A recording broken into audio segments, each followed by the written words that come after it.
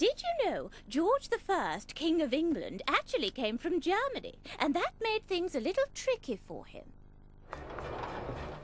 The Right Honourable Member of Parliament, Mr. Robert Walpole. Your Majesty, I bring grave news, I'm afraid. The company we set up to profit from slave trading in South America has, it seems, been promising rather more than it can deliver. Without firm action, this crisis could well spell the end for both of us. Was ist das?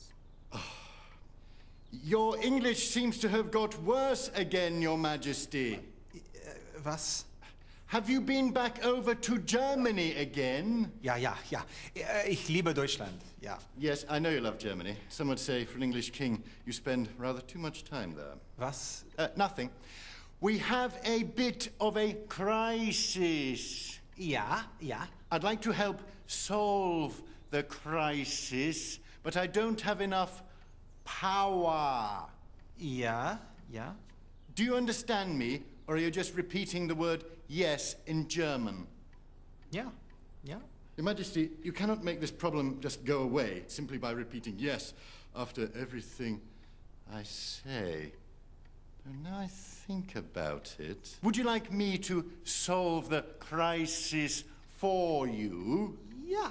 And would you be willing to make me First Lord of the Treasury and Chancellor of the Exchequer?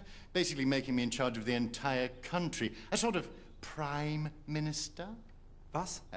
No, the other word. Ja. That's the one. Well, thank you very much. If you wouldn't mind just signing there, make it all official. Wonderful. Well, that's that then. While I think about it, would it be okay for the country to buy me a nice big house? You know, as Prime Minister?